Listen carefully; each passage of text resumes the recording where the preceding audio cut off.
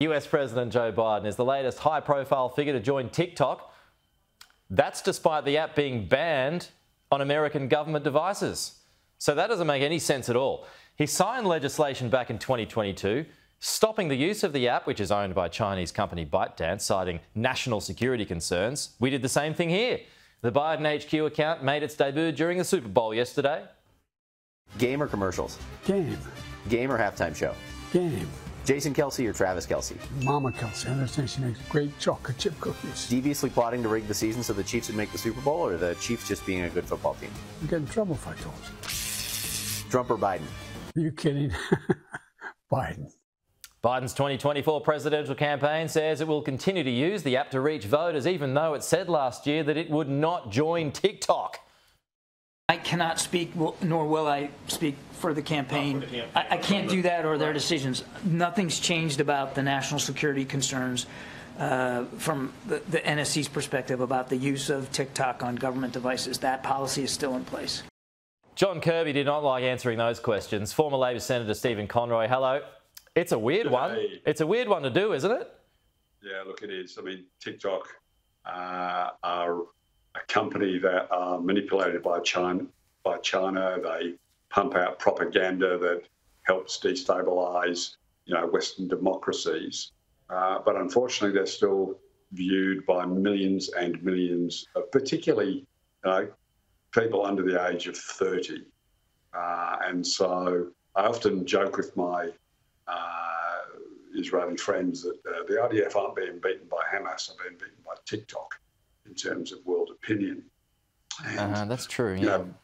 Biden has unfortunately got no choice. So it's not banned on private phones. He's got no choice if he wants to reach out to that younger demographic, that he has to, campaign on it. Banning it off government phones is smart. It's the right thing to do. I'd be very comfortable if they went further and wanted to, not make it available through the app stores. But no one's got the appetite for that.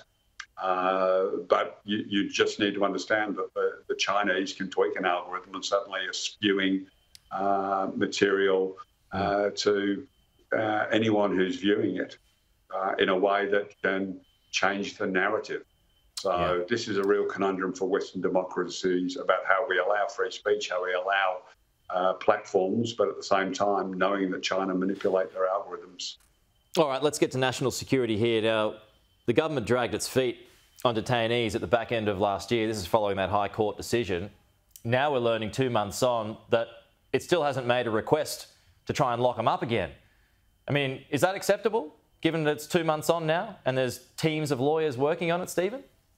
Well, the lawyers work at their own pace sometimes. Having been in government, you wish that legislation and regulations could be drafted faster than they seem to be able to. And often you get told behind the scenes, look, we've got a shortage of drafters, which in this situation is not really good news for the government.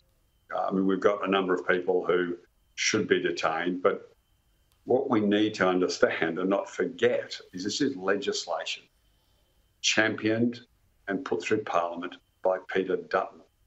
At the time, I remember the arguments at the time that this legislation would not stand High Court scrutiny. And so Peter Dutton said, I don't care, I'm just going to do this anyway. I'm going to put legislation that we knocked over. And all the period of the Liberal government, this was under a challenge. And Peter Dutton and the Liberals did nothing to make this a safer piece of legislation in terms of its High Court challenge status.